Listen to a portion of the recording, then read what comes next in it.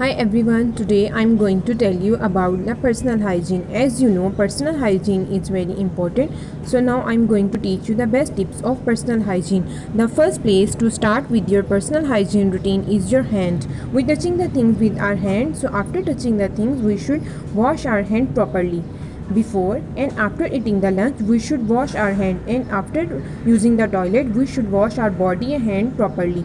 After playing with the toys and touching other raw material, we should wash our hands properly. The next is brush your teeth twice a day on daily basis, and the next one is trim your nails on every Friday and save your hands from the germs.